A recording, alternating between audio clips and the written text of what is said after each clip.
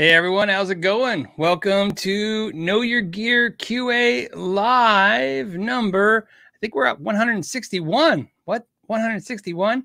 Hold on, I'm double checking to make sure the podcast feed is recording. It is, so we're good. I hope everyone had a decent week. And obviously, we missed last week. If you guys don't know what happened, let me tell you what happened.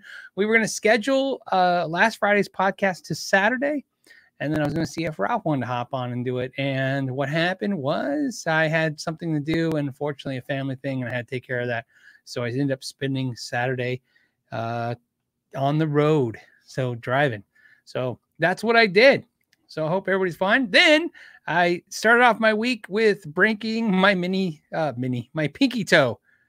So let's just say if your foot hits a ladder at a fast velocity, the ladder wins and your foot loses. I think I've been talking about this during the COVID thing. We've been painting everything in the house. I've been doing drywall work. In fact, I think I'm I don't want to say I'm a master drywaller, but I'm really good. Texturing, drywalling, fixing things. I'm pretty good. So anyways, while I was working, I was barefoot and caught my pinky toe right on the corner. And yep, it hurts, but there's nothing you can do about it. So there you go. So that's that. Let's talk about guitar stuff. Hope everybody had a decent week. I know I said that. We'll see if anyone wants to talk about some guitar stuff. Always rocking 2009 says, anyone looking to score a Line 6 Pod Pro? Go. That's an interesting thing because I've been curious about that unit. I think I've said that. I'm pretty sure that if I understand the email correctly, Moore pedals, Moore like, you know, moo, like a cow, Moore is going to send me the G300 Lite. And that's interesting because I have the G300 and it has the wah pedal, and the Lite is a little different. And I thought maybe a cool little video would be try that against the Stomp, but it'd be really nice to try it against the Pod Go, something like that. Let you guys see the options. I'm curious too. Let's see. Hold on a second. Christopher Wood's got a great question. He says, hey, thoughts on the Mad Hatter wiring harnesses and Terminator systems? I haven't tried the Terminator system, but I've tried Mad Hatter products before and I like them. He's local. He lives in Arizona making those wiring harnesses. If you're not familiar with the Mad Hatter stuff, it's a pre-wired, easy clip connect systems. Very cool stuff. Everything I've ever tried has been very cool. I think the first time I ever saw one was somebody brought one in the shop and had me install it in their guitar, and they said, hey, this will make it easy. And I was like, that was pretty cool. And then I think I did a video of one. I'm pretty sure I did a video of one of the units on one of the Sharpen My Axes, if I'm not mistaken. So, but it's definitely a video. And it's funny when you make a lot of videos over time, you kind of forget what you've done. And I remember I bumped in the guy at Mad Hatter in the Guitar Center, and he said hi, and he said, hey, I really like the what I said and what I liked about it on the video. And then I remember thinking like, oh man, what video did I do? Because I can't remember. It's it's like I said, they start blurring together over time. People ask me questions. I've actually had this happen recently in the last couple of weeks. Somebody asked me. They were asking me, I didn't know they were telling me about a video review I did of a product. They were asking me about the product, and I said, I don't know. I'll have to check it out. And they go, no, that you did. You reviewed it like 2 years ago. And I'm like, oh, I did. What'd I say? I couldn't.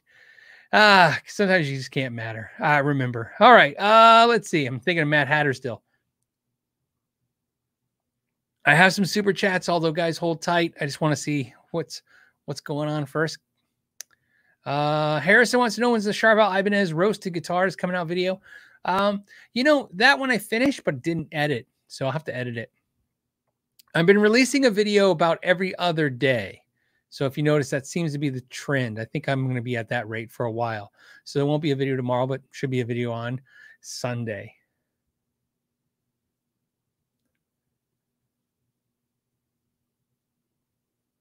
Okay. I'm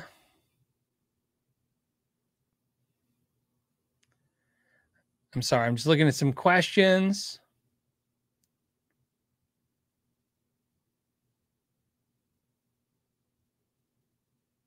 All right, maybe I will. Oh, wait, let me hop on some super chats then, because I'm looking back and forth. I missed one episode. I feel like I'm out of practice already. Okay, we have a couple first ones. The first one comes from Eddie. Eddie with the dash. Eddie says, just some amp funds now that you've sold your amps and replaced them with guitars. Yeah, the room, this was the room I've been doing in sections, if you haven't been able to tell, and this has been going on since December or November of last year. And what it is this room I'm in is very small. This is my office. It's a very small room, and I'm maximizing the amount of stuff I can put in this room, because basically I'm sick of the overflow in the other room. So I'm trying to put it in one room and use it and utilize it and have it be work for me. What ended up happening was, if you notice, I had the rack cases, the stands, sideways cases, the Fender ones, and I was trying different things to see how could I get everything to work. And I really decided that this is for me. So, this is a little bit for me now. Some of the stuff, when I originally started doing YouTube videos, the way I had my room set up was ideal. That's how I liked it. And then over time, you start going, oh, I need to make my room more YouTube studio like friendly. And then after a while, you start realizing that it's not very conducive to enjoying yourself. And then that isn't the same as reviewing, you know what I mean? Basically what it is I'm trying to say is I'm trying to make the room so I can enjoy it. Maybe makes the videos more enjoyable as well too. So what's happened now is, in front of me, I have my wall of amps, and behind me I have a wall of guitars. And then that works out great. And so when I'm filming, this is conducive. When I'm in here, it makes sense. And again, it just makes total sense for me. I hope it makes sense to you guys. BK said, thank goodness it's Friday. Yes. What's funny is I don't even know what day it is anymore. Ever since COVID, it seems like all the days are the same days. It's day. So yeah, I kind of like, maybe I think my week's thrown off because I didn't do a Friday show. Fret Level Midnight says, do you feel there is a difference in quality, much to say of a knockoff ditto looper like I'm probably saying it wrong, the Amoon Nano Looper. I've owned the Amoon Nano Looper. I'm probably saying it wrong, guys, but it's AMMOO. It's just like AM Moon. Nano Looper and the Ditto Looper by TC. I cannot hear a single difference between those two loopers. So the only thing I didn't like about the Moon one was the knob was really tiny, but I didn't like that about my Ditto as well. And my Ditto has this giant, I call it a stomper knob, throwback to anybody remembers stompers. There were little cars when you were kids, not Matchbox and Hot Wheels, but they were little cars. They had a battery in them, and you could put different wheels on them. And then they were about this big, about 3 inches long, and they were different tops on them, and you could put different wheels, and you'd let them go, and they would go over different terrain. So every time I see big wheels, I call them stomper wheels because I just remember them as that. No, in fact, I haven't experienced a whole lot of quality difference in a lot of the loopers. And it's probably because, and I'm just guessing, and somebody out there always goes, no, Phil, let me tell you what here's the deal. I would imagine, just like a lot of things, there is a chip that they all buy from one source, or they're sourcing, to many of the chips. The recording part of the pedal is probably coming from one place, or it's coming from very few places, so they're very common.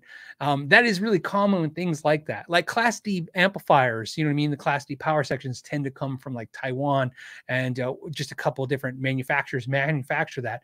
And you start noticing manufacturers, when they get into certain types of products in our industry, because of the fact that we don't sell tons of product, they tend to go with things that are already made.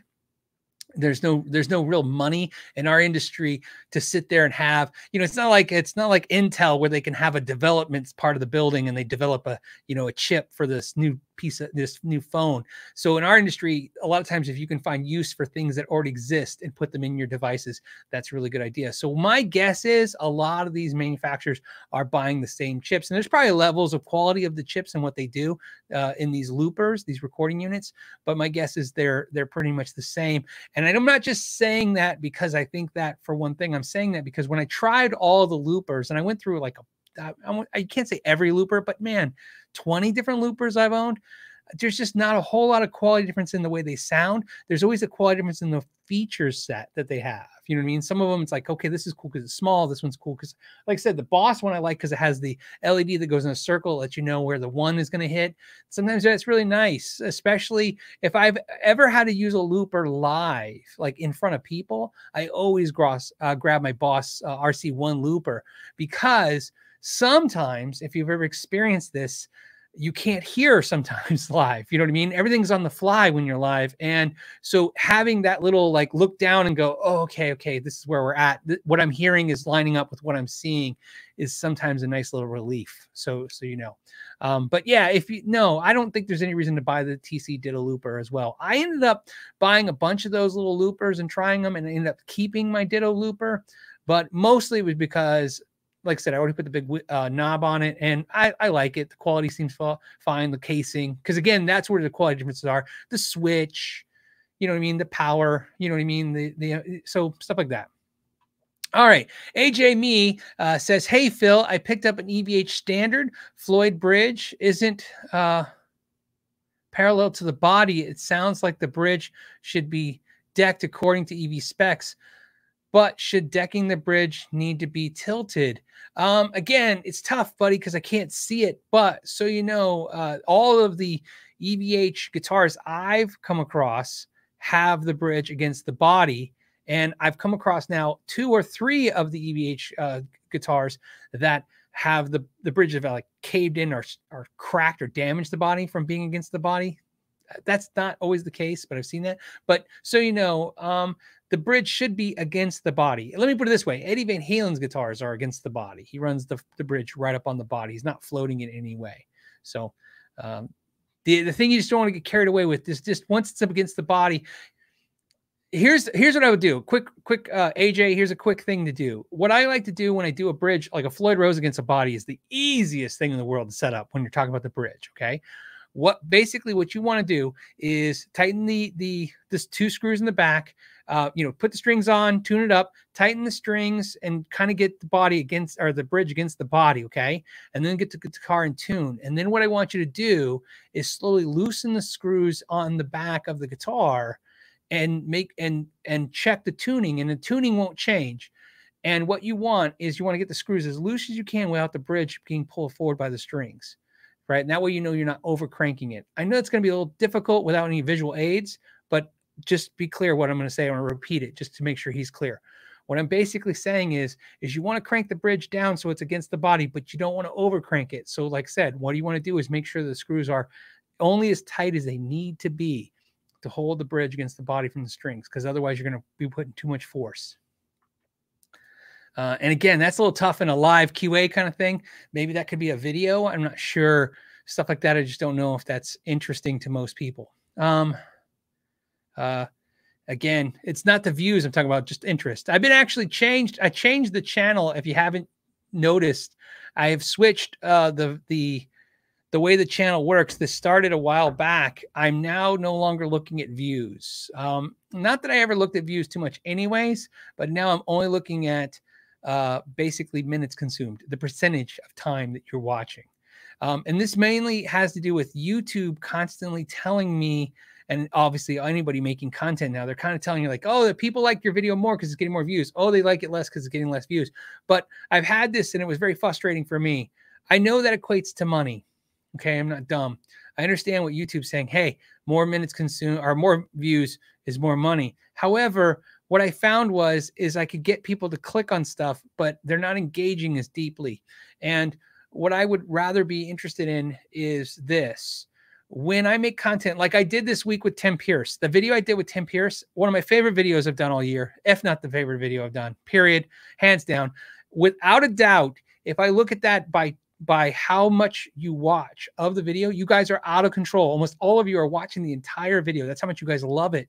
And I don't want to, like, you know, say that you guys love something, but you do, because according to the metrics, according to the analytics that I'm seeing, you are watching the crap out of that video.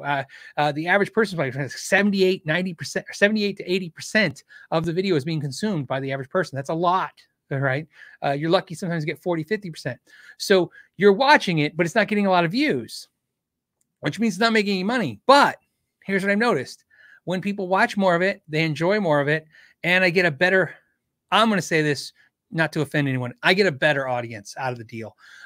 What I find is that when I can get a reach out of views, sure, I'll get a lot of you guys to watch, but then it seems like the comment sections, everything's full of a bunch of assholes. So it's, and I don't mean people who put trolling comments, just people are just, I get it. They're not into this. They're just watching it because YouTube is, because they're throttling people with recommendations. In other words, they're telling you to watch my videos. They're suggesting them because I'm getting lots of views. And that's not what I'm interested in.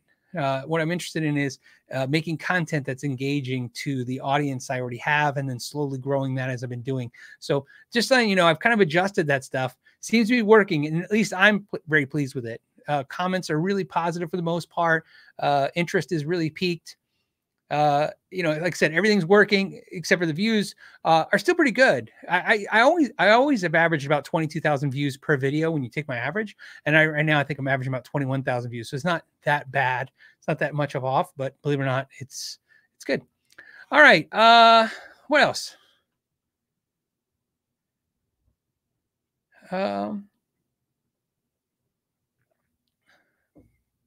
Hold on. Sean saying nothing wrong there, Phil. Classic quantity versus quality. I agree. Quality. And that's what I started focus on. I did the 5 things video. I hope you guys enjoyed the DiMarzio 5 things video. I absolutely love that video too. Again, one of my favorite, probably my favorite 5 things video, just because I was able to get Larry to kind of verify all that stuff. And when I do those 5 things videos, I have to get somebody to verify all this information I've heard, and it's really tough. And sometimes they don't want to do it. And he was just really cool about everything.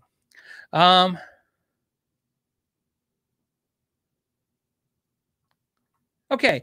Rodrigo's got a question. It says, hey, Phil, what are your thoughts about buying a custom guitar versus replacing the neck on one of your unused guitars? I'm thinking about buying a Kiesel or changing the neck of one of my Strats.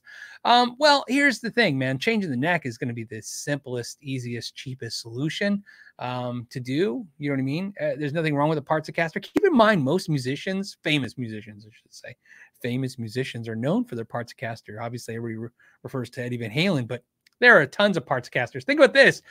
Pete Townsend, his most famous, I think one of the most famous tellies you see him play is a telly made from Schecter parts, back when Schecter was a parts company before it became a guitar company.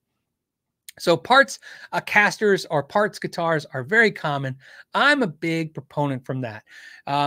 Why I always do these kind of mod videos is obviously I have a love of guitars. I just love them. Okay. I love them. I love talking about them, playing them, working on them. Yeah, right. It's where it's what piques my interest. It's what gets me excited every day. Wakes me up and makes me think I'm glad I'm alive today because I get to play guitar.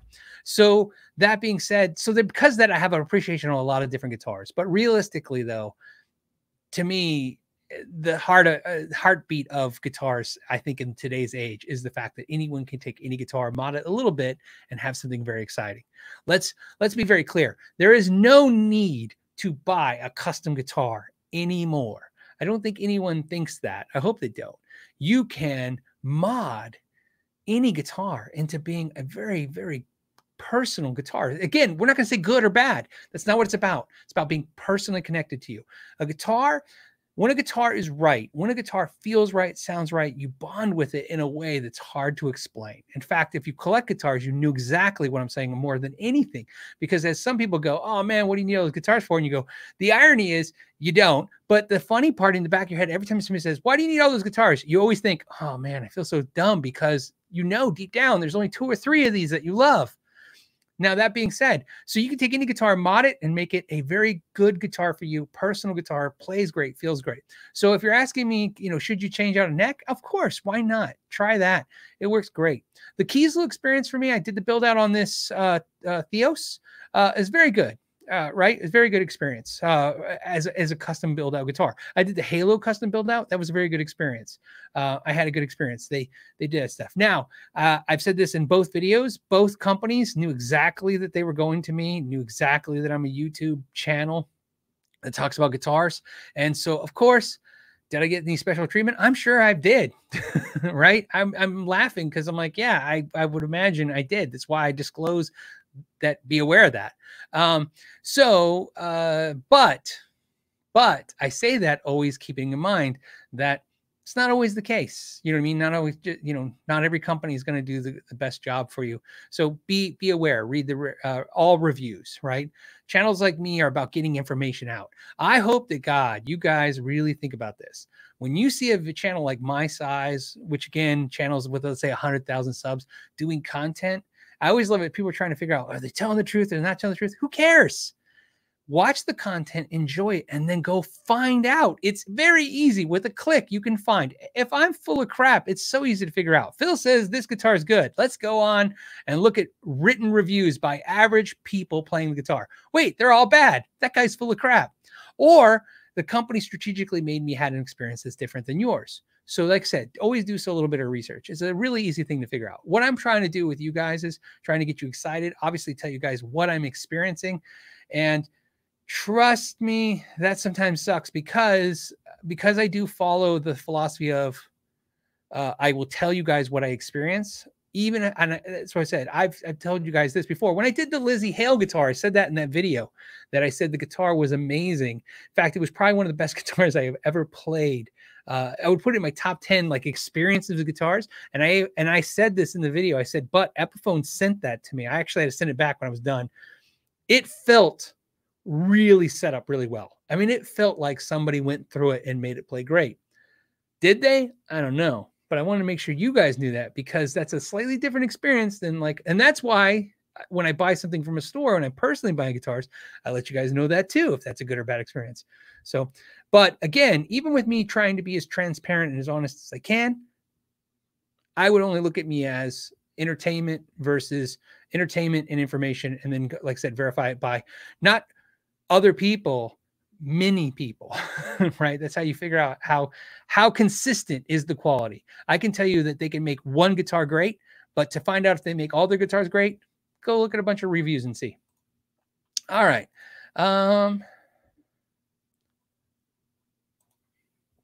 Again, I always apologize for drinking water, but I'm talking a lot and I got to drink water. Okay. I got a couple of super chats. I want to hit them real fast. Carlos has got one. He says, got my KYG RNA Music Lone Star shirt. What? It says, where do I send the pic? I didn't know we had that shirt. That's cool. That must be, I think I told you guys this. My wife makes custom shirts for people. Sometimes it's because I just tell her to do it. Of course, I shouldn't say tell her. I ask her nicely. I say, hey, can you make the shirt for this person? And we did one for RNA Music. I said, can you make the Texas, yes, a flag on it? And she does it. I don't know how she does it in Photoshop or whatever she does. And then, she sends it to them. And then sometimes it's for patrons and stuff. And then, but for some reason, if you guys have been sending me emails about the hats too, by the way. I know the hats are messed up. For some reason, my Teespring account is kind of messed up right now. There's things in the account that you can see that you shouldn't be seeing. There's things that you should be seeing, like the hats, and you can't see right now. Although have at it, because at this point, none of it's bad. It's just, So to answer your question, Carlos, you can send it right to me, pmknight7@gmail.com or askknowyourgear@gmail.com. And just put picture in the subject. It'll go right to me. Stuff like that. I'm a subject person.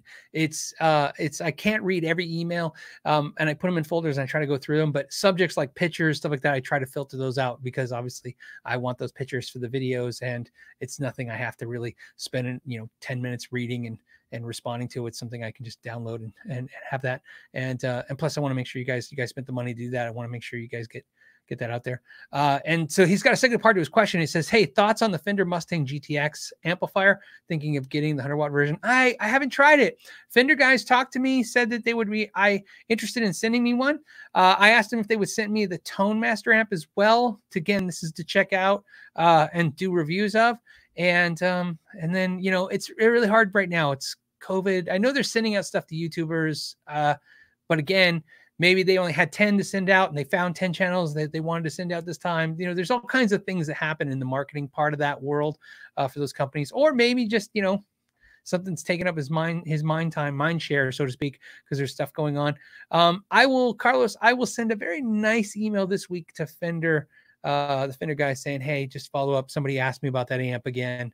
And if they send one out, I'll definitely do a video of it. Because again, I'm curious too. I like my Positive Groove Spark. I have it right here next to me still. They didn't make me send it back, so I'm keeping it. In fact, I'm just going to tell you, the whole Positive Grid thing is a disaster as forth is shipping and all this stuff. And it looks like most of the new comments are telling everybody's saying that they're getting their amps finally.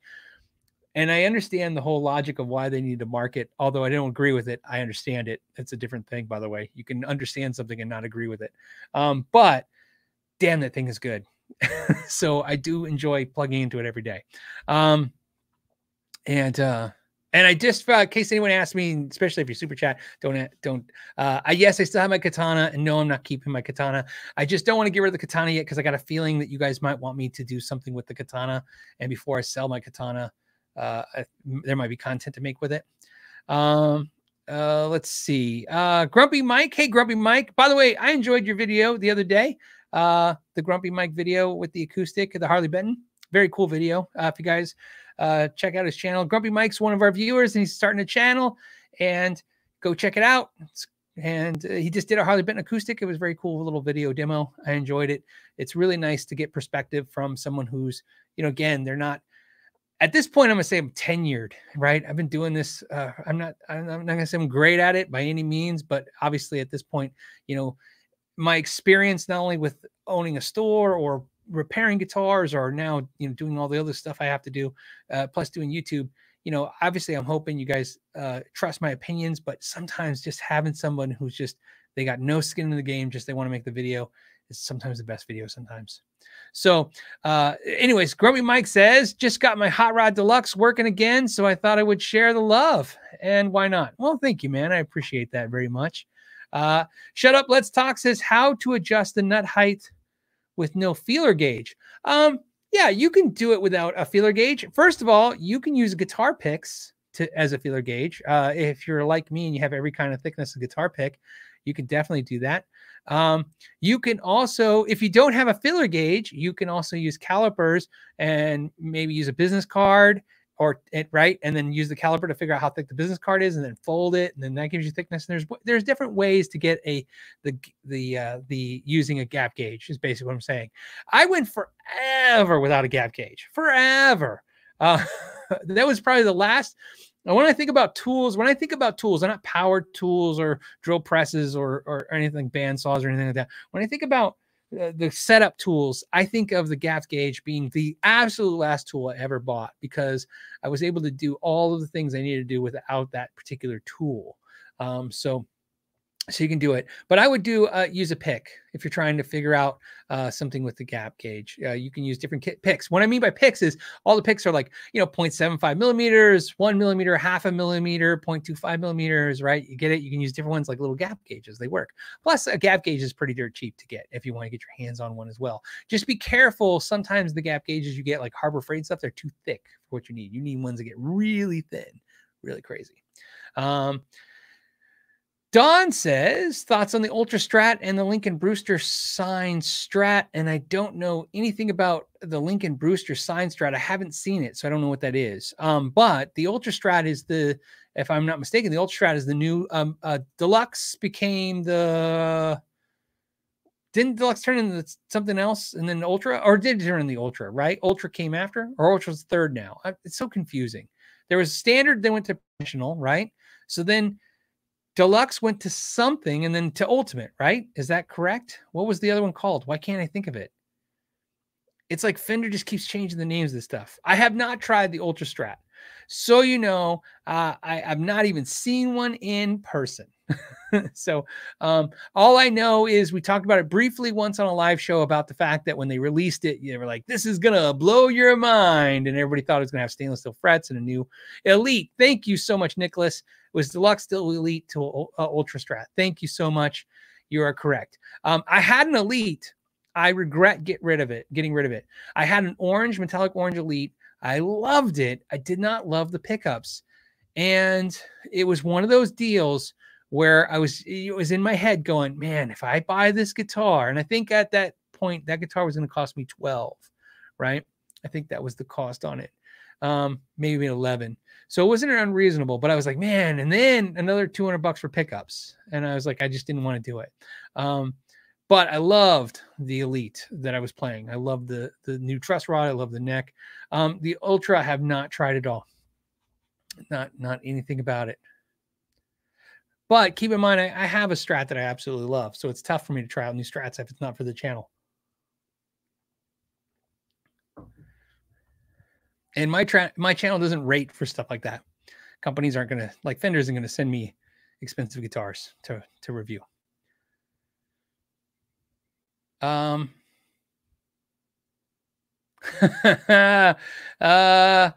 Somebody put Ultra disappointment. Yeah, that's what I got from the sense. But again, I hate to say that because I haven't touched it. You know what I mean? It's funny. It's like the Ultra Strat to me, the reason I'm apprehensive to say anything about it, positive or negative, is I feel like the Silver Sky was like that. My first reaction to Silver Sky, I think, lined up with everybody else. Like, really? You made a Strat that's a BRS? Really?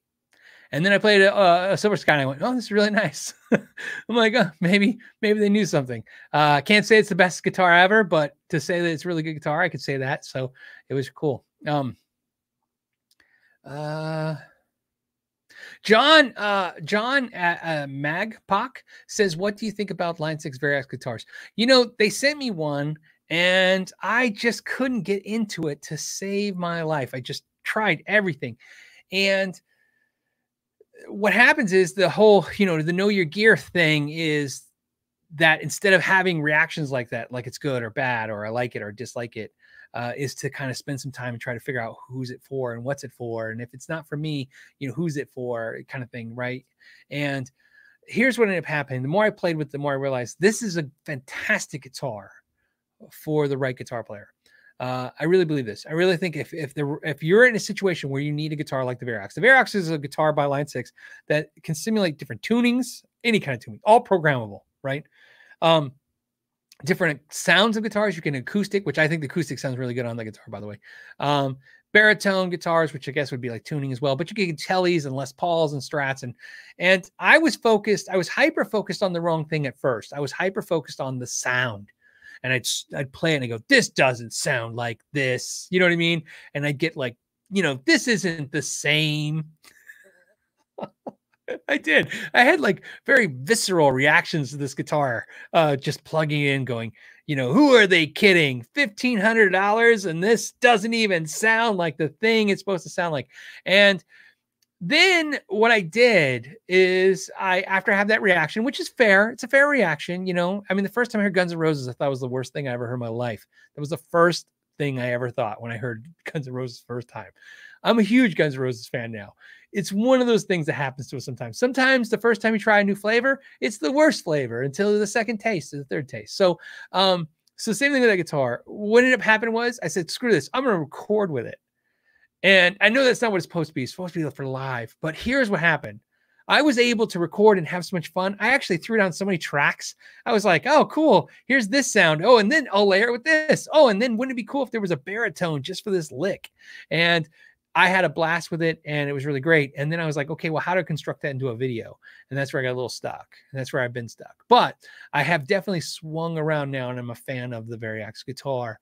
And the Somnium guitar, which is somewhere behind me. Yeah, it's the one with it's got single wheels in it right now, right there. Somnium guitar is like an analog Variax, right? It can't do all the tuning, but it can do all these different pickup sounds. And here's what I can tell you. If you are a connoisseur, like how I put my nose up like that, if you're a connoisseur of pickups, the Somnium guitar is for you. It's I want only the best, right? I'm making fun of myself, by the way, because that's me a little bit. I'm like, I have to have the real tone of a PAF humbucker. But if that's not where you're coming from, if you're coming from a usage perspective, which is, hey, I'll get use out of this, the Variax can do anything any guitar can do, and it's going to do it very well. And that's why, like I said, actually, you know, what helped me was watching Frog Leap and Rabier. They're touring with one of those. You know, I guess they're each playing with them because they're doing so many covers and different tunings and songs, and they sounded great. Every video I watched online, I was like, this sounds great. And I went online like everybody, and I looked, and there was tons of players using Variax, and they sounded great. And that's why I said I put it in perspective. So the Variax to me is a guitar that if you're a collector of guitars and you want a baritone and a telly and a Strat, maybe the Variax is not for you. It's not a guitar. It's a practicality thing. It's a guitar that makes sense to the person who needs it. And so if you need a guitar like that, could be a lifesaver for a musician. It does everything. The one I have is really cool too, because it has a thing where if the battery goes dead, which by the way happened right now, the battery is dead, and I can't find the charger, so it's downstairs. So I got to find it and charge it back up. But it works fine because the pickup works. There's a pickup in it, so you can still play it. So that's one of the things that makes me like really like it, because they thought of everything. So let's do.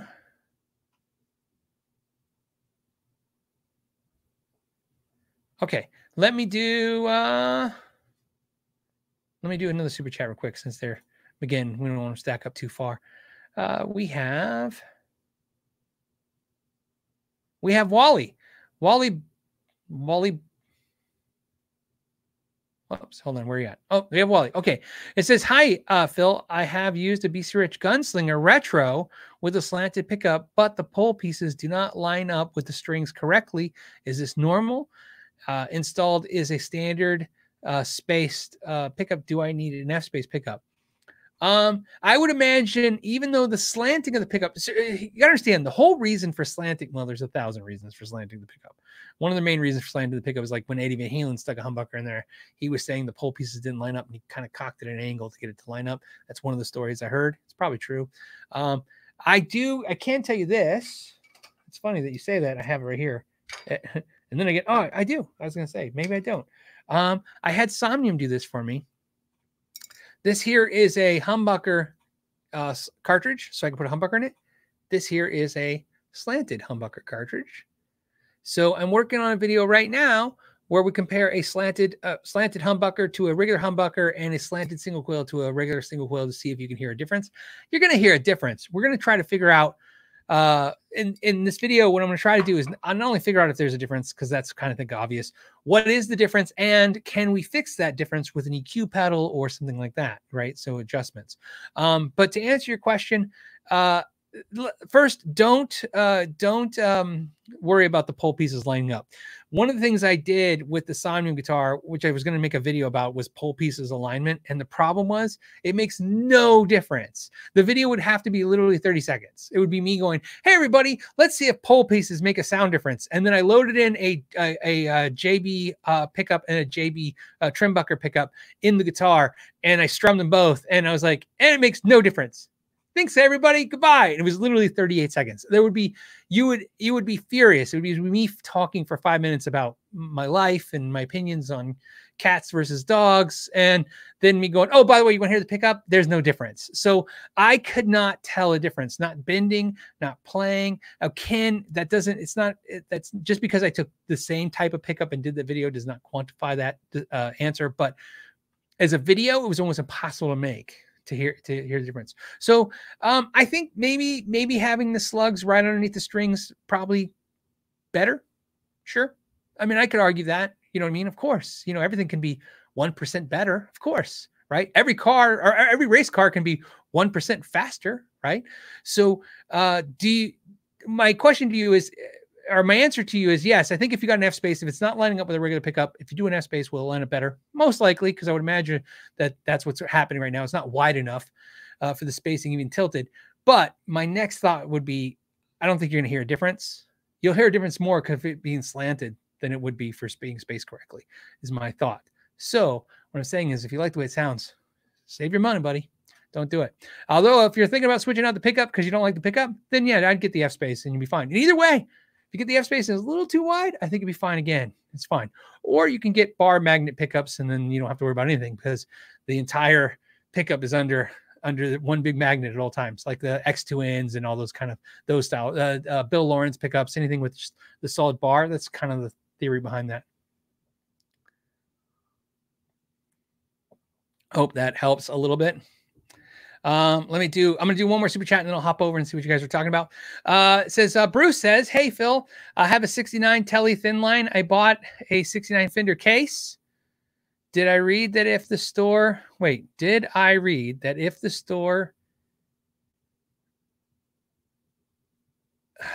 okay, hold on. I just got to decipher what this says because I think a word's off. It says, did I read that if I store it in that case, the felt may damage the finish? Well, here's the, no. You have probably read that, yes, guitars, especially lacquer guitars, can have reactions to the interiors in cases. And we've seen that. Everybody's kind of seen some version of that. Is it going to happen? It's not guaranteed, but can it happen? Yes. My guess is you're saying 69 thin line. First of all, Tele thin line. I'm assuming you mean the reissue guitar, and it's probably a polyurethane or polyester finish. If it's Mexico, it's probably polyester. It could be polyurethane if it's the US. Either way, I think that finish is going to be fine. It's bulletproof. Those finishes, polyurethane's just, I mean, it's great finish. I've never seen any issues where it chemically reacts to a material like rubber or cloth or felt or anything like that. The only thing is obviously like any surface, it could be scratched by something, but it's only scratched by things that would scratch pretty much any surface. So unless you have a real 69 thin line that you bought in 69, that would be then lacquer, nitrocellulose lacquer. Or if you have a nitrocellulose lacquer reissue guitar, you'd have to make sure that's the case. If you have a lacquer guitar, yeah, storing the case can be problematic. The big thing is you just don't want to store it for long periods of time. Long periods of time means exactly what that means. Long periods of time, not days, weeks, months, years. Definitely not years, probably not months. Definitely not years. Months are going to get a little scary, so don't do that. Weeks, you should be fine. So there you know. Things are going to have a reaction that way, that fast. But you know, there you go. That's my answer on that. So like I said, find out what finish you have first, and then you should be fine. So you can store many things, anything. Let's go over to this side. I know you guys have still super chats. I appreciate that. I'll hit them, I promise. Let's see what you guys are talking about.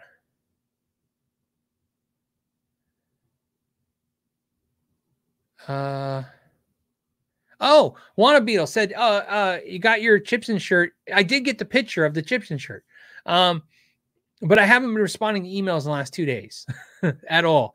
So I've seen them. I've seen a bunch of emails because the reason is because sometimes I shouldn't do this. It's a habit I'm trying to break. It's really bad. Sometimes when I'm watching a movie or doing something relaxing, I get out my phone and I'll start looking at some of the emails you guys are sending and I'll skim them. And I know, and the reason why I say I shouldn't do that is because I know for a fact I'm not going to respond because I try not to respond with my phone. I try to respond to my phone as little as possible because I think it's happening to all of us. I feel like I couldn't tell you percentage. I feel like half the time I send you guys a message back on my phone. I go, oh, you know what? Why don't I just do this all on the phone real fast when I have time? And I start doing that. And then every once in a while I'll go back to read my answer and I go, that doesn't even make sense. What the hell did I type? How did that even make sense to me what I sent? Right? Your phone starts putting in different words. After a while, it's like, I'm telling you like, yeah, tune your guitar to standard. And instead it says, I tune all the time with mayonnaise. And you're like, what the hell was that? So I try not to do that stuff. So sometimes I see that stuff and I go, oh, cool. And I put the little star next to it to remind me to hit it later. But last couple of days, you know, I haven't been reading emails. I've been doing other stuff, unfortunately. I'd rather be reading emails than what I've been doing. If that helps. Okay. Oh, Stefan said he got a slick SL50 and he loves it. Awesome. They are good guitars. That was Ballant that sent me those slick guitars, and we did the giveaways and stuff, and they were fantastic.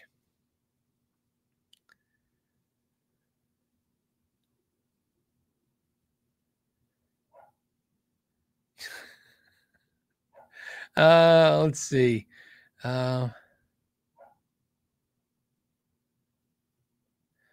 Okay, I'm going to try and read this, but let's see what it says because I'm curious. It says my Strat's bridge pickup has too narrow spacing, and it's way quieter than the middle neck pickup. Now, we got to clear a couple of things before we can even talk about this question. The first thing is we got to make sure that the heights are all accurate. The heights are going to be more important. Like you guys are talking about pole spacing on the pole pieces on your pickups. I'm not saying that doesn't matter. Let's just, like I said, let's talk about the order of things that are going to matter first. First and foremost, the reason why a bridge pickup could be quieter than a middle pickup first could be because it's not adjusted properly in the heights. So your middle pickup might be higher, you know what I mean? Physically higher, closer to the strings is basically, I shouldn't say higher, it's closer to the strings. So your bridge pickup may need to be adjusted, its height, have its height adjusted. So that's the first thing I would check. And you definitely, and even if you're like, oh, well, they're not, you know, let's say I want to tell you right now, if you look at them and they're both equally high, don't say that that's normal. What I want you to do is adjust them until they're the same. And then if you look at them and it looks way out of whack, then you might have a problem. And that's the first step. So obviously if you adjust them and the problem goes away, problem solved, we're good to go. If you adjust them and the problem goes away finally, but they're adjusted to holy heck difference from each other, then you know you have another problem. Maybe they're not the right type of pickups to get together. Maybe one pickup is crazy off the charts, like, you know, 13, and the other one's like a 7, and you know, just one's really hot, and that's, you know, maybe it's misplaced. The other thing could happen is you could have frayed wires inside the cavity or something going on inside in the electronics where the pickup is just not getting its full output. It's not getting out to the amp. So that would let you know, again, these are troubleshooting. Remember, the skill you pick up first, if you want to be good at fixing guitars, the first skill you will hone and work on is troubleshooting, right? No different than being a mechanic, no different than being a doctor. The first thing you do is not learn how to sand or solder. You learn how to troubleshoot, because that's where your time goes. When people tell me all the time, oh, I'll do a video and they go, that's easy. And I'm like, yeah, wait till you have to spend 3 hours trying to figure out that was the problem. And it's not so easy. So being able to diagnose the problem. So first with your pickups, like I said, do that. First, check the heights, just adjust them until it's fine. Now, for instance, let's say you adjust them and let's say your bridge is way up here and your middle is way down here and you still have a problem. Again, all that's doing is confirming the first step of what I said, which is now we know it's not the height adjustment. We may want to look at some other issues going on, like whether or not there's not a ground fully connected, whether or not something is inhibiting the signal somewhere in the guitar, or it's just maybe somebody shoved the middle pickup in there and it's just this really hot high output pickup and it's crazy. There's all kinds of things, but again, you just want to walk down that row and do that stuff. Then things you have to do if you're a tech. Let's say, for instance, you check all the wiring and it's fine. I'm just walking you through some of the thought process I would do if you gave me your guitar. I would go, okay, adjust it. That didn't fix the problem, or it did fix it, but it doesn't look right now. I go through electronics, everything looks fine. I would then swap the pickups. I know that sounds weird, but then I'd swap them to see what happens when I swap them. Because again, I'm trying to figure this out, try to see this. I would also put my multimeter on them and see what they're rating to see. So I have a video on that. I'll put a link in the description. Just put them in there and that'll let you know it's a general guideline of what's going on, what's coming out of the guitar. And again, some people will say, hey, that's not, quantifiable. It's not. All right. That video, like a lot of my videos, are first step videos. Like this is the first step. And then if that doesn't work, then you have to find some other fix. So something like that. But there you go. All right. Let's go to, who are we going to? We are going to go to, I'm going to say the name right now since I read it. Maybe. We're going to go to BK. Hey, BK. BK says, hey, what is the cream looking telly guitar next to your left shoulder? It's not cream. It's called, I'm messing with my camera. Watch this. That change it? That didn't change it. See, this is the real color of the room. It's gray, but I like this hue better. See how I'm changing? Again, this is in real time. This is the gray. This is hue. So that is my GNL, and it's Margarita is the color, right? Margarita Lime. I love that name.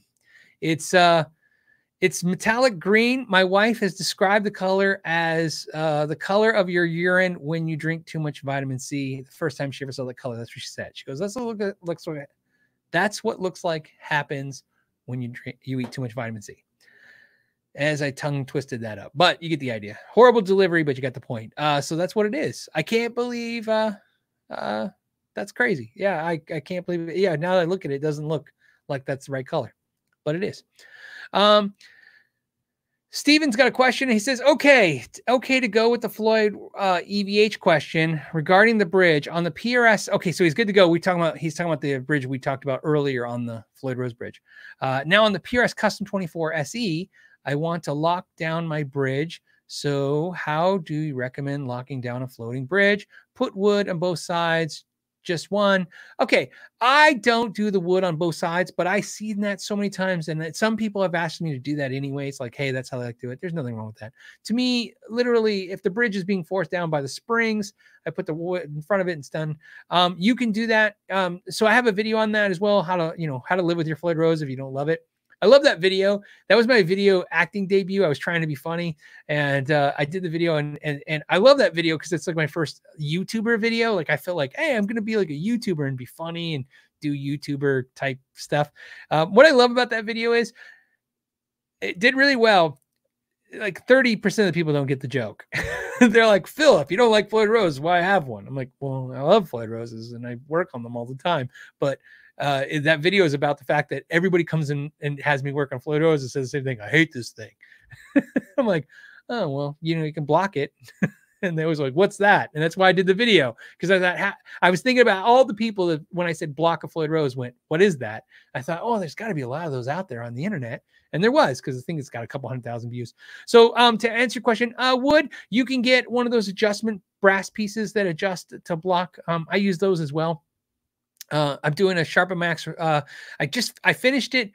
I just didn't want to release the video until the guitar is back in the owner's hands. But because of everything that went wrong in the world, I didn't have a box because no one, So, anyways, long story short, there's another adjustment. But yeah, you can block it with one piece of wood. You'd be fine. I like wood blocking the trims with wood for some reason. I think it's because a lot of times you use the metal ones, which are fine too. They make a little click sound. I don't like that. But yeah. Voodoo Fist says, any plans for the KYG face mask? So a company reached out and asked me if I want to do a Know Your Gear face mask. They only do them in white. They don't do them in black. Because I said, yeah, black with the KYG logo. The deal was, this is the deal they sent me. They said, hey, we'll make the mask. And then I think they gave me a percentage of everyone they sell. So it's like a royalty deal. And they donate to some charity for, I didn't read all the stuff because what happened was before I can say yes to that, they have to send me a sample. So they said they're sending me a sample, but the problem I'm having is the price seems psychotically overpriced. So I'm like, right. I feel like, yeah, you're going to give me a little piece of this and you're going to donate a little piece of this, but you're upcharging the crap out of the viewers. So, but I don't know, because if you look at the masks right now, my wife is really in tune with this. And she's been telling me I'm not very in tune with the masks. Okay, guys. The mask I've been using is the Kiesel one that came with my guitar. Kiesel sent a mask with the guitar. I guess that's what they're doing now with guitars. And so I've just been using that. My friend Stephanie, who's going to laugh because I did the shout out, she made me a cool mask, but she didn't know that I apparently don't know how to tie behind my head, is what I learned. When you have those masks, you tie. The mask she made me is beautiful. And if I knew how to tie behind my head, I would do it. And my wife, she's probably making a face if she's watching this live. That my wife made at me, which is like, they felt like that was the dumbest thing I could ever say. I guess it is. I don't understand. I don't know how to tie behind my head.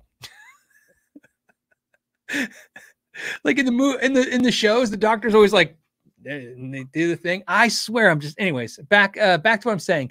The masks, there's different ones like the M95s. And so I to answer your question, Voodoo Fist, I was intrigued by it because they said I love the idea that it's going to donate to help somebody, maybe some frontline workers.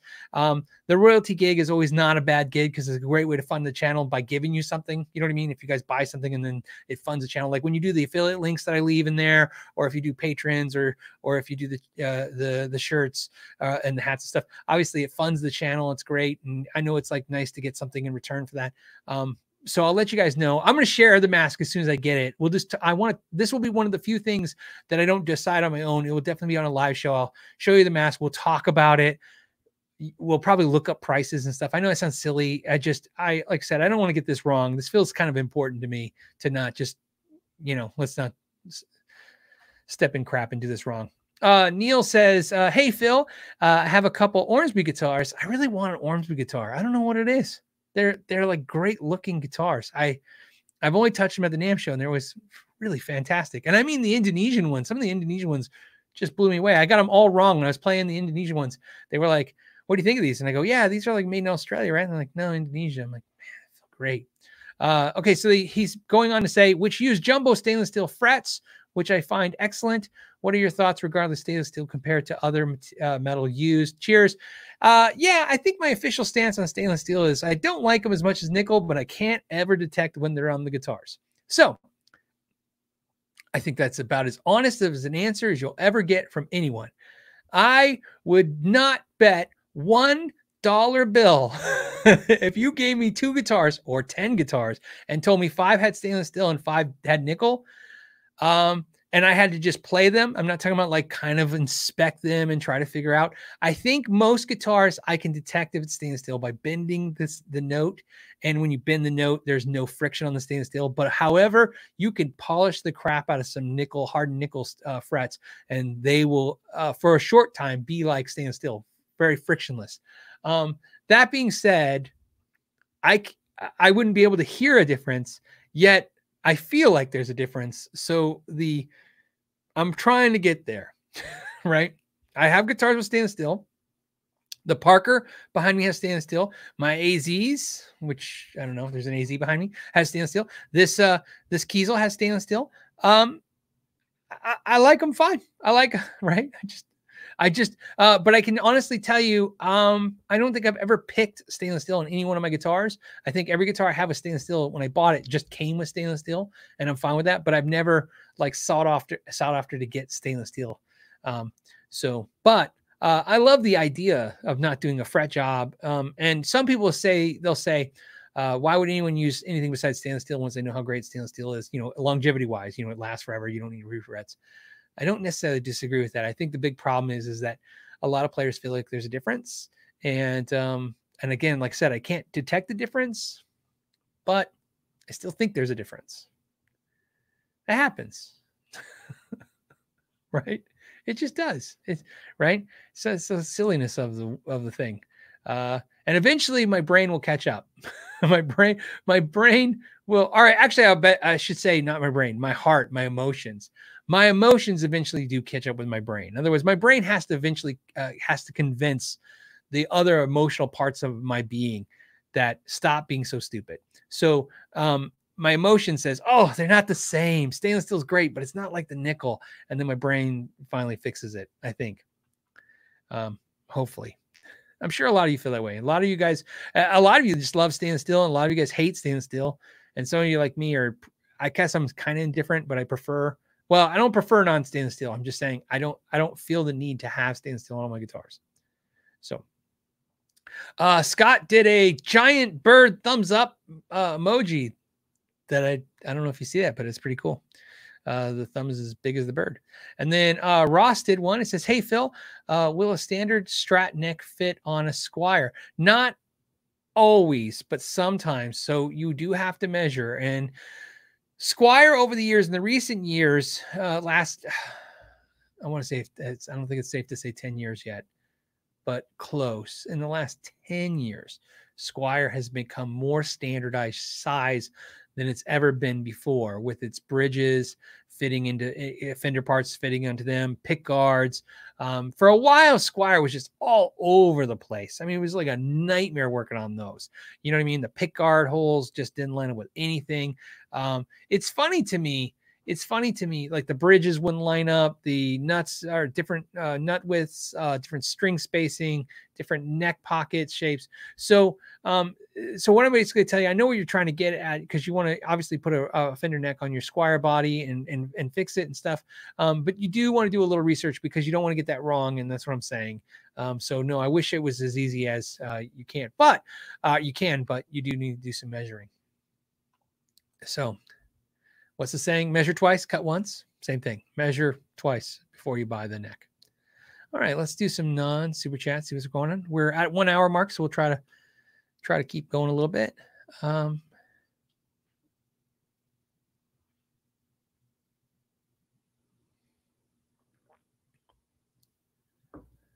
Okay.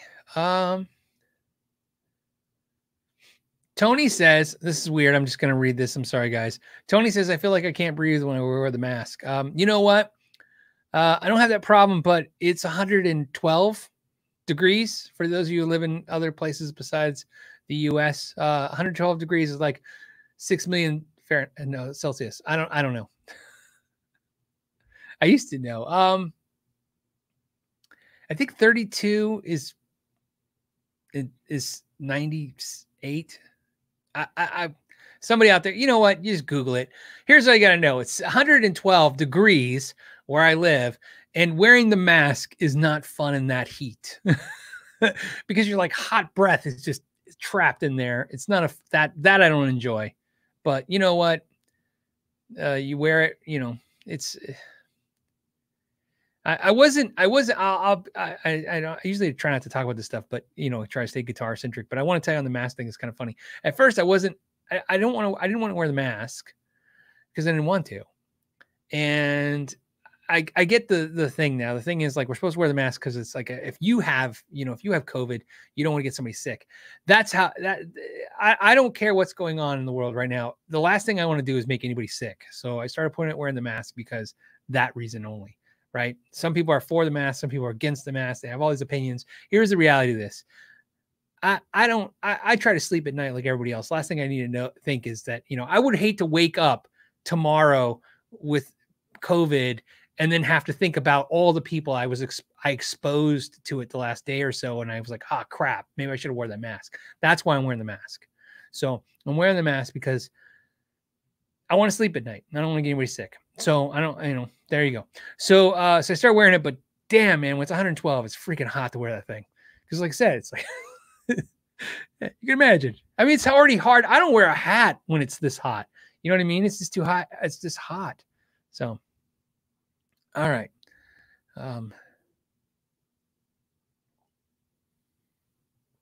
Dave says, "Is your temperatures a little high? Stay home." Yeah, I mean, I agree. I agree. But you know, the caveat to this is, again, we're not talking about whether anything's real or not real. The caveat is they say that you can be sick and not know it. My argument is not whether or not they're right or wrong. My argument is if I woke up and I was sick, I would think about, you know, did I expose anybody? And I don't want to expose anybody. And if you don't want to wear the mask, then, you know, that's on you. That's it. You know, I live in a country where you can do whatever the hell you want. So do what you want. Don't break the law. That's it. Okay. Tony says, Phil notices the random. You know what it is? I do. I notice comments that are, well, it's also what I'm interested in, or what I think you guys, I mean, the mask thing, I've been wearing it lately and it's been hot. So that's why I was thinking of it.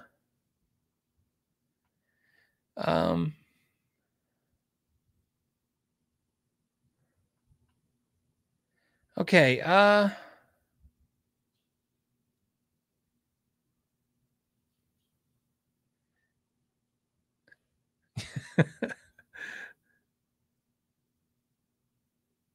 Tony agrees with me. You shouldn't break the law. It's pretty straightforward, right? All right. We're going to do another couple questions. Let's see what we got. I don't think I got through some of these. We have Scott did a super chat for no reason. I just want to say thank you, Scott. I appreciate that. Then we have Bruce. Bruce says, not a reissue. He's talking about the 69 Telly thin line. So it's not a reissue. He says, my dad bought it in 69. Thanks. That is the answer I was looking for. Just did not want to damage it. Yeah. So if it's a real deal, then be careful. Like I said, don't leave it in that case too long. Basically think of it this way, Bruce. The longer, and again, this is one of those things where finish experts, people who do refinish work, are going to be very, very have a better articulate answer than I am. I'm educated enough about these subjects because, again, it's not what I don't do finish work, so I don't educate myself on everything about finish work, but I do repair work, so I of course educate myself on things that prevent repair. Think of it this way. This is how I think about lacquer, nitrous lacquer.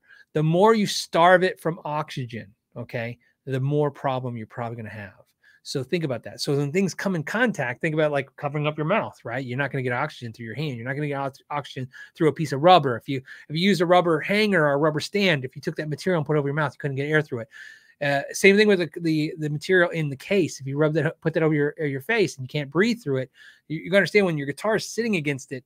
Apparently, that's the way I like to think of this, because I'm not saying that physically starving the lacquer from oxygen causes it. What I'm saying is that I'm right about this, that when there is no oxygen to that finish, it seems to be where the problem with the finish happens. So like I said, but unlike your guitars, unlike you can only last minutes with something covering up your face. The guitar can last days, if not weeks. Just don't leave it for long periods of time. You're fine. I think you got that from the first comment, but I want to make sure you understand, because, you have a great guitar there. 1969 thin line Fender is a very cool guitar. So you want to take care of it. Fret Level Midnight says, hey, I have a Harley Benton ST, upgraded it. And it says,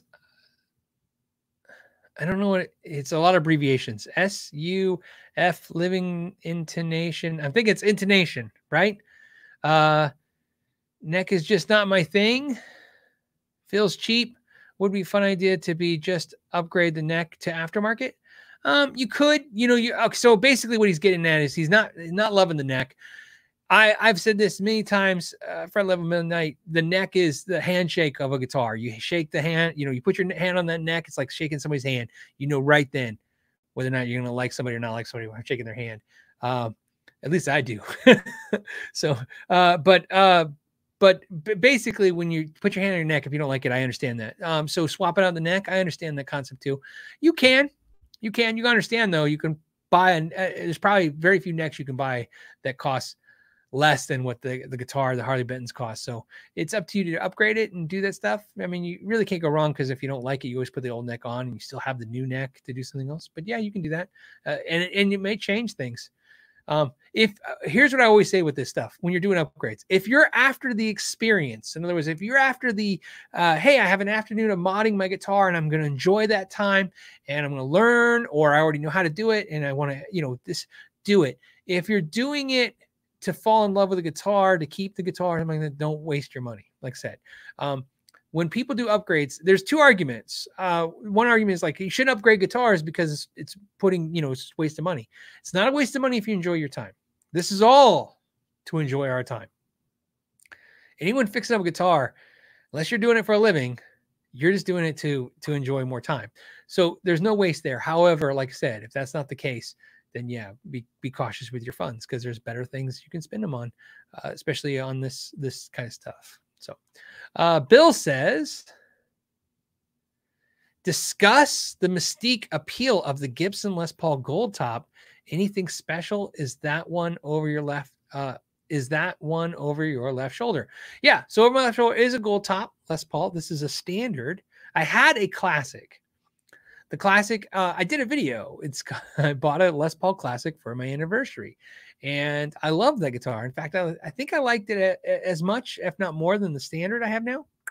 But like how I made a little sound effect there. But what happened was, I think I said this, my buddy Joe, I had this Floral Gem, which I still have, and I wanted to buy it and he didn't want to sell it. He said, like, let's trade. And the only thing I had worth trading him was, because he's into Les Pauls, was that Les Paul. So we traded, and it was a really good trade for me. That was definitely like I said, I call a friendship trade. He didn't really need to trade me his guitar. You know what I mean? Basically, what happened was we did the trade, and I still wanted to go to Les Paul. So I eventually saw a standard one day, and I bought that used. I got that. Anyways, so back to what I was saying with the Les Paul is, what's the mystique of it? I don't know. People just like the way they look. I like the way it looks. I'm not into furniture guitars. I'm not into fancy woods. If you look behind me, look. I mean, obviously the Kiesel came. That was kind of a wood thing. But that's like just a piece of wood, no flame top. Same thing with this Parker. It's just a piece of mahogany. That's painted. That's painted. That's just a piece of wood that Pierre has. It's not a flame top. Then it's a black guitar. That, you see what I'm saying? The classic thin line or light piece of wood. I'm just not into flames and quilts and stuff. Most of my guitars are just opaque painted colors or basic pieces of wood. I don't know what it is. I'm just not into the fancy stuff. I appreciate it. I just don't doesn't think so. Gold top for me, I don't know. Just it's a look. That's all it is for me. So Max Shade 7 says, "Hey Phil, what's your opinion on silk and steel strings for acoustic guitars?" Silk and for genre, silk and steel strings. Let me drink some water, guys. Hold on. Silk and steel, like silk, like milk with an S. Silk and steel strings are strings that are essentially, for the best part, our best explanation, hybrid strings.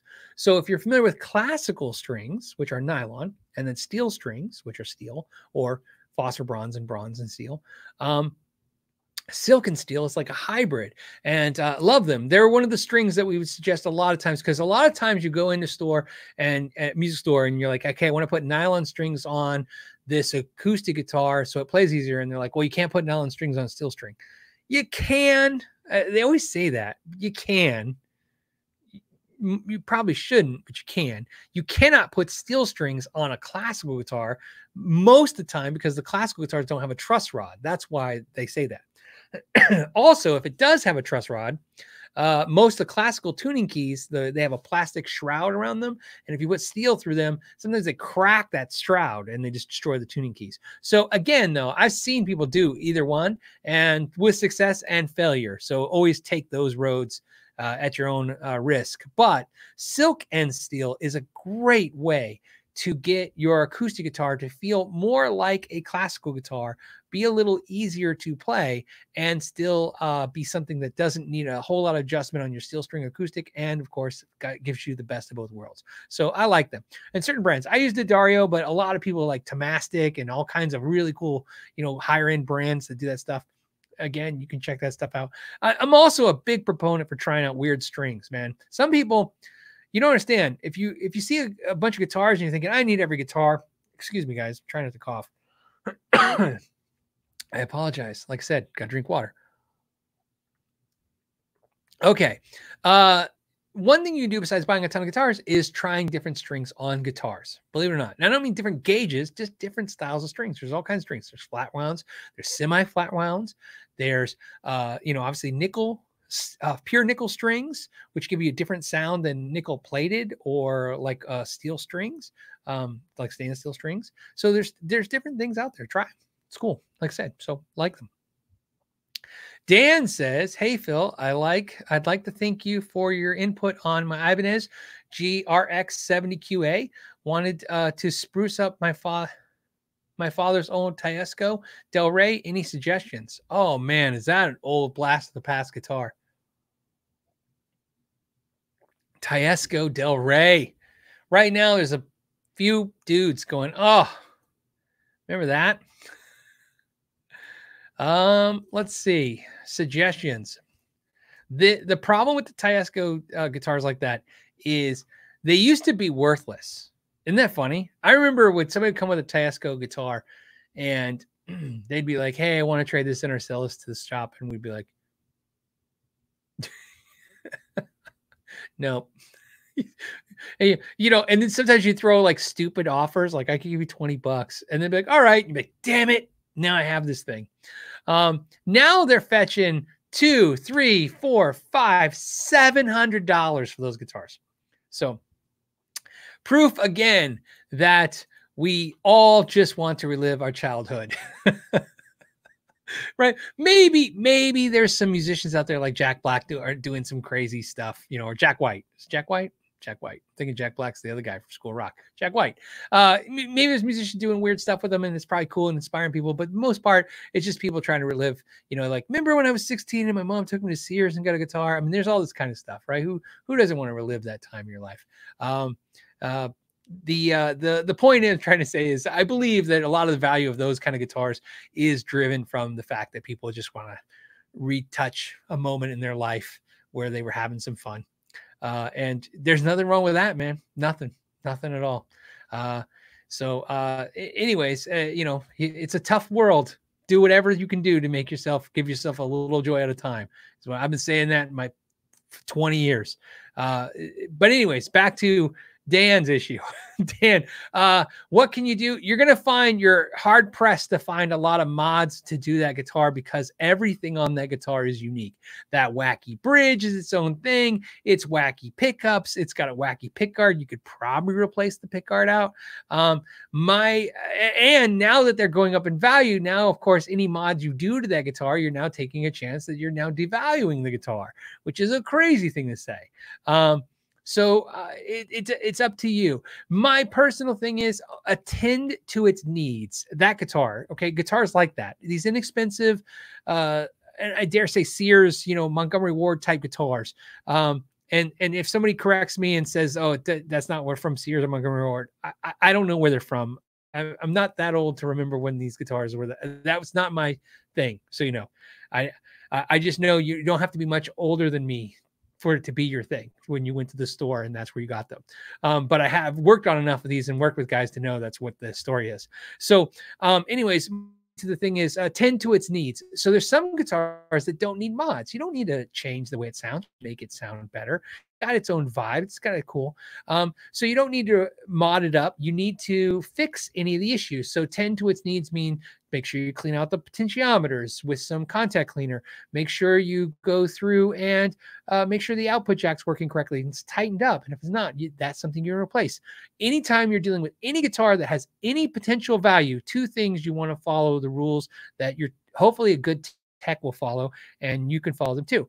First, don't do any modification guitars that can't be reversed. In other words, drill holes in it. Don't do anything that literally will change the guitar from being all original. The second thing is, if you do replace anything without doing any modification to it, please keep those parts. Put those parts in baggies. Now, keep in mind, these guitars are so old, there's probably toxic crap in there. I mean, there's definitely, lead in the solder. It's like, I don't know. So I always think about that when I'm soldering all those old guitars and that weird smoke goes up in the air and you think, anyways, work on the fixing the nut. If the nut is cracked, maybe fix the tuners. There's Bakelite. And I just found out recently that I guess that's the actual correct pronunciation. I watched a documentary on it. I'm big, into guitars, as you notice, and the old guitars have Bakelite plastic, and so the Bakelite cracks and crumbles. Sometimes when you're turning those tuning keys, they just literally fall apart. So sometimes what I tell people is, if you can find aftermarket tuning keys to put on those without any modifications, do that and put the old ones in a baggie, because the same thing, eventually those things are going to fall apart anyways. They're just crumble into your hands. That's what makes me nervous when I work on certain guitars like that. People bring them in and it depends. I try to eyeball it and go through and figure out my thing and be smart. But every once in a while, I have to have you sign a waiver saying, hey, if any of this thing falls apart while I'm working on it, I can't be held responsible, because, even I'm just like, this is going to be a mess. So that's what I would do, Dan. Just like I said, tend to its needs. All right. Anything else before we go? We did pretty good. It was a pretty good live show. Like I said, we skipped last week, so hopefully this week was fun for you guys. And I'll do two more. No more super chats at all. I'm not answering anymore after a very dead horse. So the next one is Music Therapy Laz, L-A-Z, says,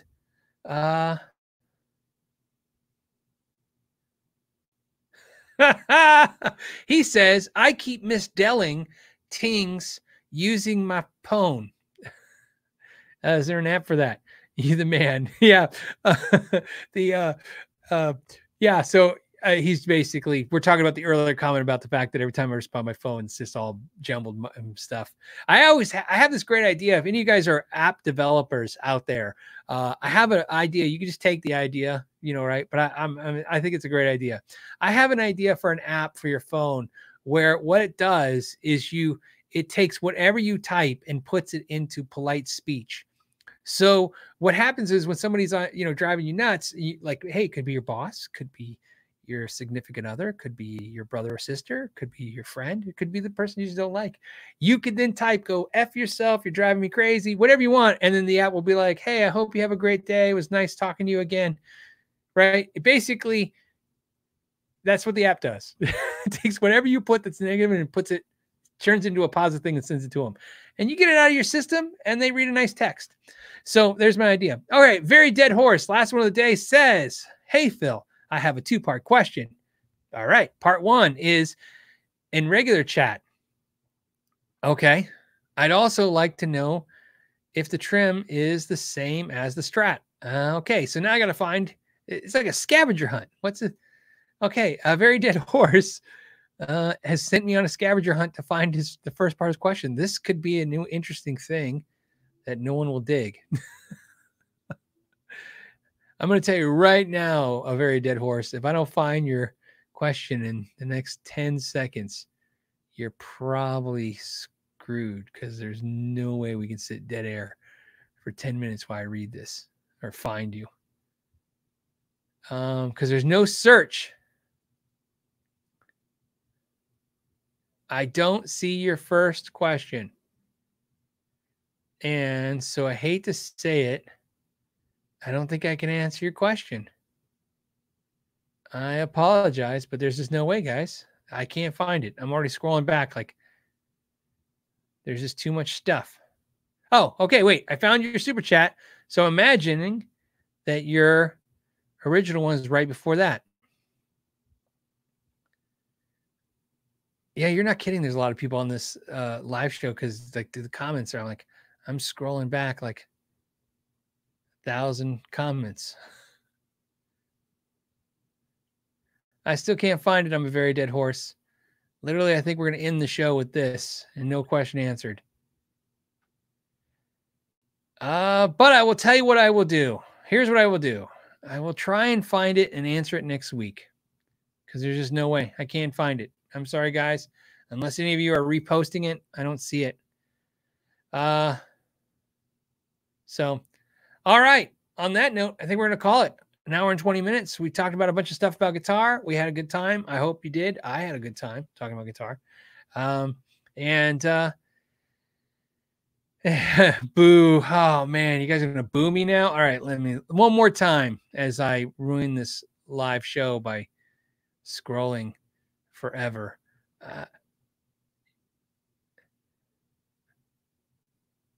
I mean, you think of like a name with a very dead horse, you would find this. This could be the ultimate troll comment because I'm just going to spend the whole time looking for a thing that doesn't exist. How about that for a live show? I still do not see it. I'm sorry, guys. I can only try so many times. I am scrolling. I'm scrolling. I'm scrolling. And I don't see it. All right. I'm going to call that. All right, guys. Sorry about that.